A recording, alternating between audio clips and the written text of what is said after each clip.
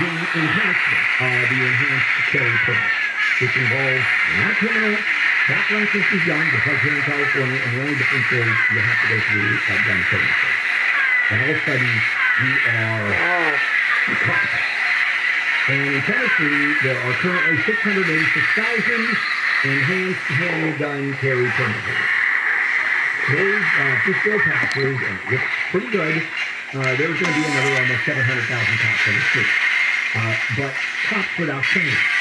And one of the issues that the police themselves, the police are not exactly liberals with the people in the South, are saying, here we go, every year we're on the shooting range, every year we're taking courses, we're enhancing our skills. I mean, it is brutal what we have to go through to keep our ability to maintain our weapons on our person. And you have to show a skill level, you have to show a level of moderation, and with this bill, it's wide open. Anybody becomes a cop. It's truly vigilante style. Now, is it going to pass? Well, it may. But the point is, that the reason I brought this up is the disparity that's going on. I mean, the right is going wildly right. Imagine this. All of a sudden, there's 700,000 new cops. All you need is a gun permit and you're a cop. And then the other side is the other way, except the left is losing all of its power. And the right is gaining all of its power. We'll see if other states pick this up. I don't know. A story of immigration and a story of who's working and who's not. It's kind of a weird one. But Jennifer, you got some news you want to share with us. Yeah, the cost of Amazon Prime subscription is jumping from $119 to $139 a year. The month-to-month subscription's also increasing to $14.99. That's up from $12.99, and it all starts March 25th. A cargo ship full of Porsches and Volkswagens is burning in the Atlantic. Authorities in Portugal say 22 crew members have been rescued from the burning vessel. And Kanye West says his upcoming album won't be on any other streaming platforms but his own. His new album, Donda 2, is scheduled to come out February 22nd, but fans will only be able to find it on the rapper's STEM player. We've got your drive on the 10 in just a moment from the HMS Capital Weather Center. It's sunny today with highs in the 60s and 70s. This report is brought to you by Audible. Let's take a check of the 10 freeway. Boy, busy place, that's for sure. You can almost bet the farm on this drive. I don't care what day of the week it is, but the westbound 10 right now, leaving downtown Los Angeles right up to West LA, it's just a morning crawl. It really is, with all lanes open. If you're headed to Culver City, I mean, I always talk about this, but Washington Boulevard, it's always an easy drive out to Sony Studios to even get to 405. Now, the long plane problem is just showing us West 210, Rosemead, Mitchell, Linda, only the right lane has been open since pre-dawn, back up still in the 605. We're almost back there. I'll give you an update in just a little bit. I can guarantee you the West 10 looking good. Jeff Baugh, KFI in the sky. Make this the winter of you with Audible. Listen to the best of what you love, from comedy to wellness to the latest bestsellers. Find it all at Audible with audiobooks, exclusive originals, and popular podcasts. Start listening free when you sign up at audible.com. This report is sponsored by Cal Recycle. Want to make sure your recycling actually gets recycled? Californians are recycling smarter with tips on how to empty, dry, and sort properly. Visit iRecycleSmart.com to take your recycling to the next level. That's iRecycleSmart.com. Do your part. Recycle smart. Having football down to your stomach starts with having sleep down to your stomach. Because the better you sleep, the better you show up on game day. That's why NFL players rely on the Sleep Number 360 Smart Bed. It senses their movement and automatically adjusts to keep them effortlessly comfortable. And it tracks vital sleep metrics like average heart rate and average breath rate, so they know exactly how well they slept. It's Apple for science.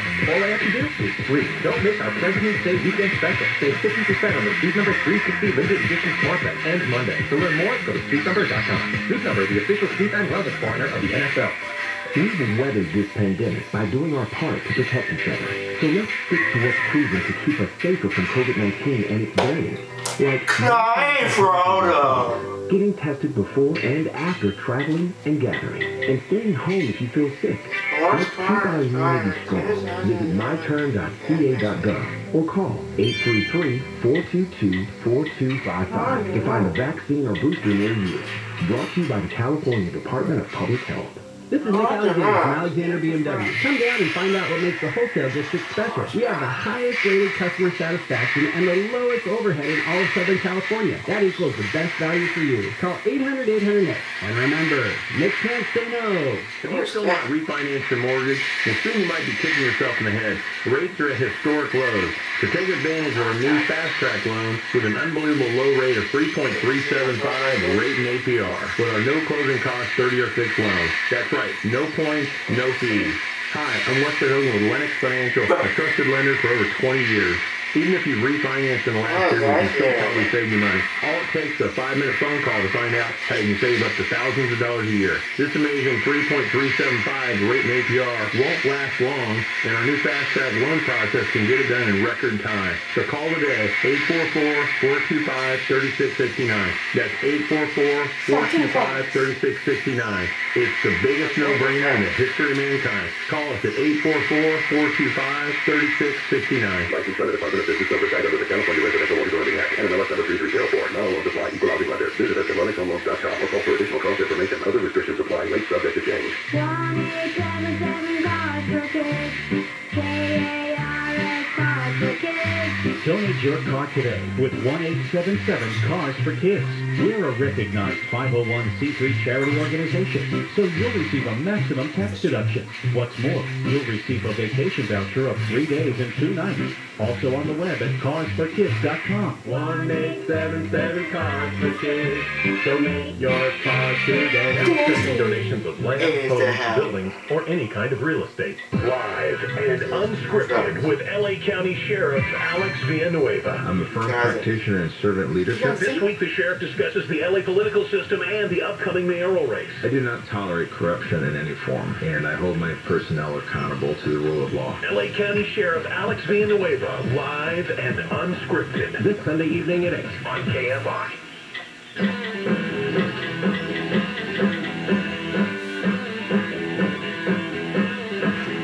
KFI AM 640. Bill Handel here. It is a Friday morning, February 18th. I have a story I want to share with you. And let's start with the premise that to govern a country like the United States, it's pretty near impossible to govern something this big, this bureaucratic, this massive, an economy like this, number of employees just running the U.S. government. And right now, Joe Biden is getting some pretty horrific numbers in terms of his approval rating.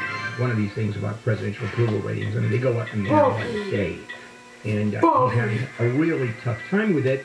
Well, because number one, of course, the pandemic. Number two, because of the economy, because of inflation, all those numbers. But let me give you just one spin on how just difficult it is and the bureaucracy involved and how the federal government moves at a snail's pace in doing virtually everything.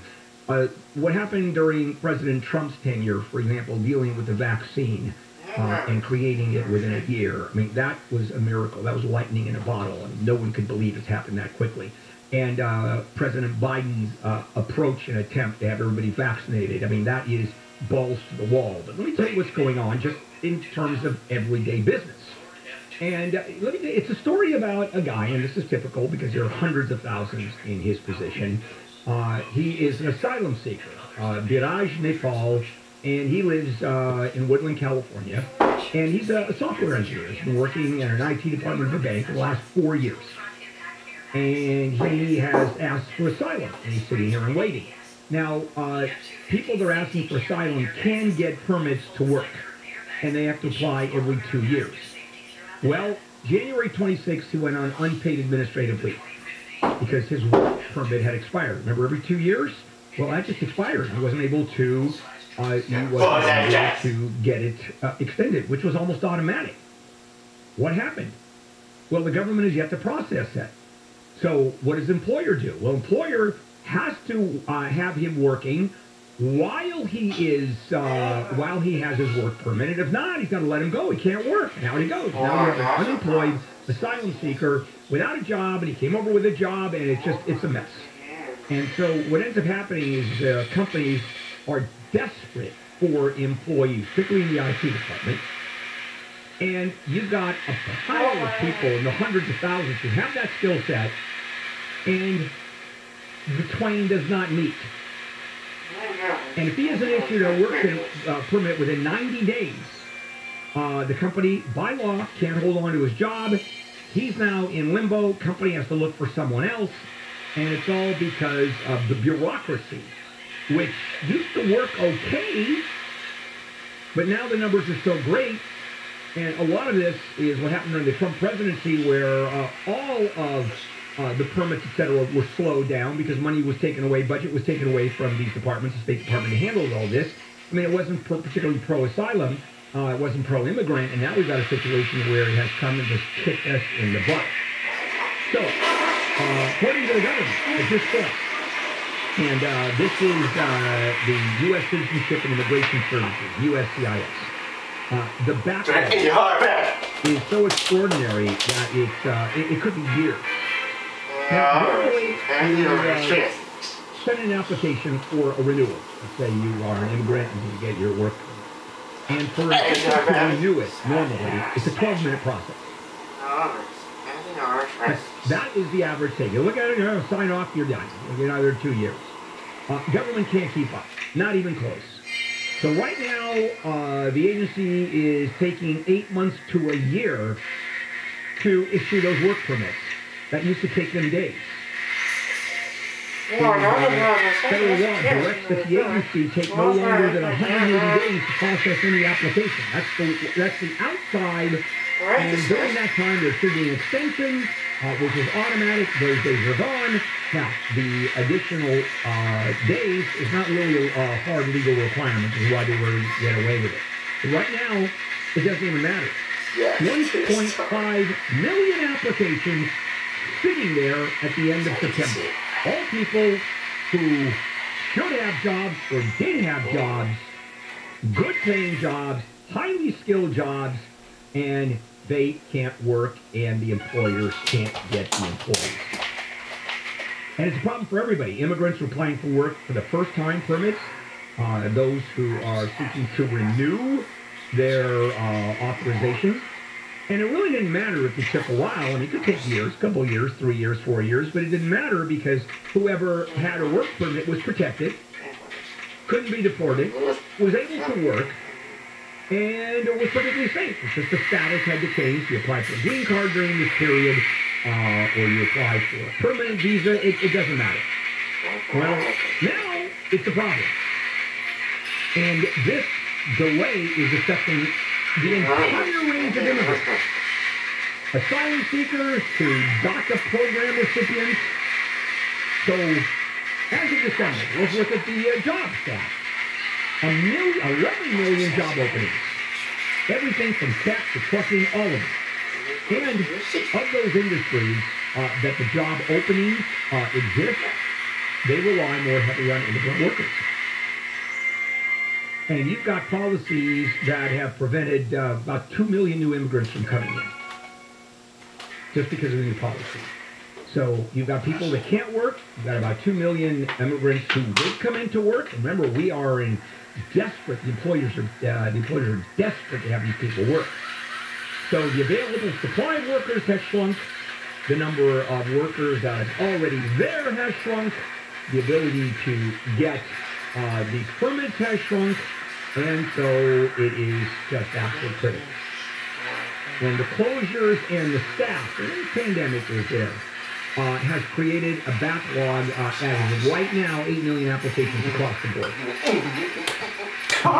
Work permit applicants have to be photographed, they have to be fingerprinted in person, according to law. There's no office to do that. Try getting a driver's test when the offices were all closed. You couldn't do it. Then you got a budget crisis because of the Trump administration. And the applications spiked last year. You've had more than ever. We've had more than ever before. And inability to deal with it. So the president has taken some steps, but not automatically extending the validity period, which is the end of the deal. And I don't know why he hasn't done it, because these are people that have already been processed, they've been okayed, they've gone through the background checks, they've given their permits.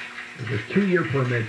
that have to be renewed, and you would think the way to deal with all of this would simply be an automatic reinstatement, automatic extension. Not happening. So I don't understand why. And now we go back to the original premise. Why, when it makes so much sense, wouldn't they do something as simple as this? Well, we're not sitting in government, are we? We don't know how many regulations there are. We don't know what it takes for that particular process to happen.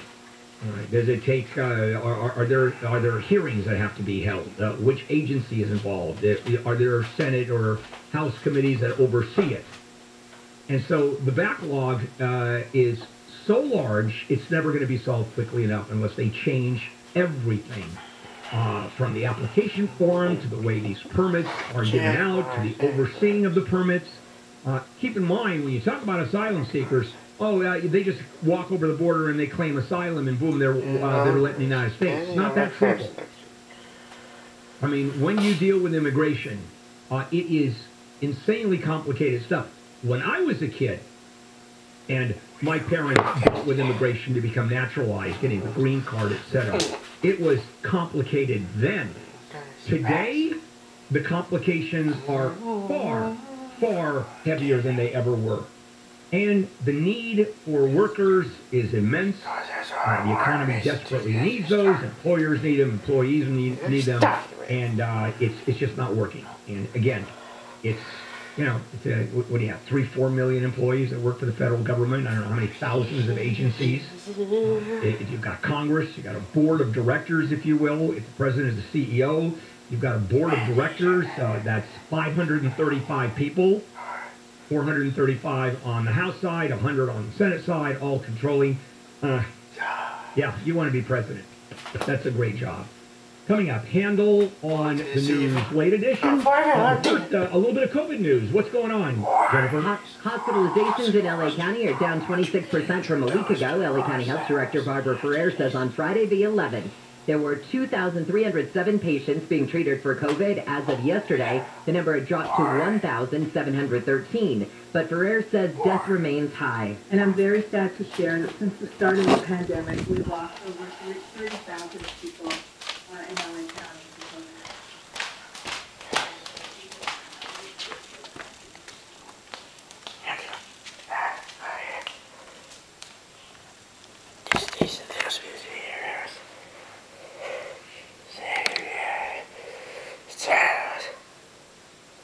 Dang, crap.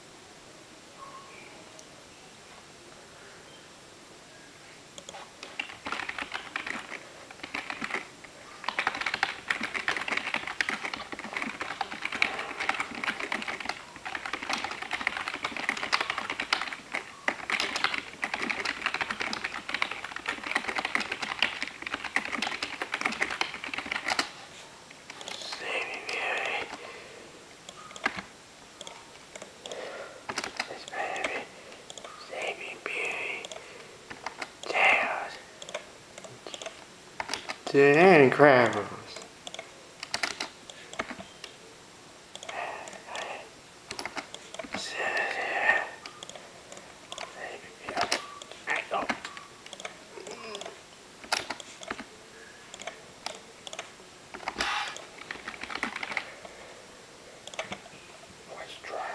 Disney fans are gone. Cookie.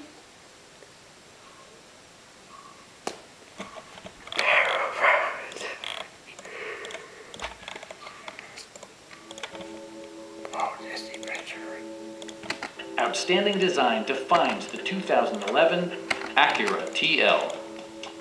This 4-door, 5-passenger sedan is ready to drive off the showroom floor. Acura perfected each and every component on the exterior surface. Alloy wheels sit inside the fenders, yielding an attractive, well-proportioned stance. You can rely on ultra-bright xenon headlights to keep the roadway illuminated. The premium materials employed in the interior satisfy drivers seeking refinement. In colder climates, occupants will appreciate the heated front seats, pairing with the climate control to keep the driver and front passenger comfortable. All of the premium features expected of an Acura are offered, including a built-in garage door transmitter, power moonroof, Bluetooth enabled, remote keyless entry, and leather upholstery. Everything is where it ought to be, from the dashboard controls to the door locks and window controls. Acura ensures the safety and security of its passengers with equipment such as dual front impact airbags with occupant sensing airbag, head curtain airbags, traction control, anti-whiplash front head restraints, ignition disabling, and 4-wheel disc brakes with ABS. This car was designed with safety in mind, allowing you to drive with even greater assurance. The 2011 Acura TL. Distinctly rendered with the utmost precision, this car expresses top-tier capabilities, proving the automaker's commitment to quality, safety, and comfort.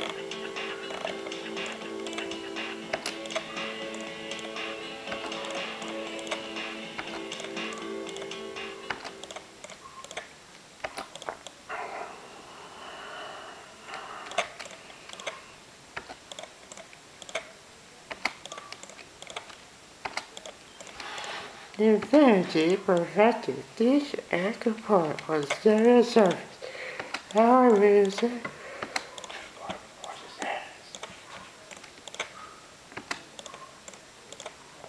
Infinity part has mission friends.